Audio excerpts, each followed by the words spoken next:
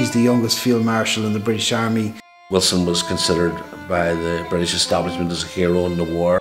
He's become a head figure across Ireland. Connections here probably really start in 1861. Henry Wilson met his future wife at the Kingston Regatta. She was living with her mother in 15 Clorinda Park North.